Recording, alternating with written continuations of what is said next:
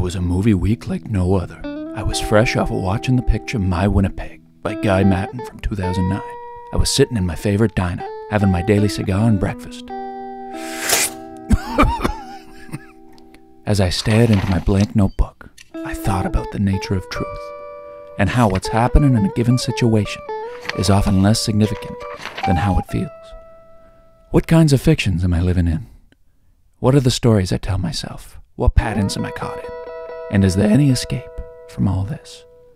My head was swimming, but I guess a psychosexual, surrealist crime drama, thriller, neo-noir documentary will do that to you. My Winnipeg is a meditation on the feeling of being trapped in your hometown. Have you ever wanted to leave a place for so long that it no longer felt possible? My Winnipeg by Maddin.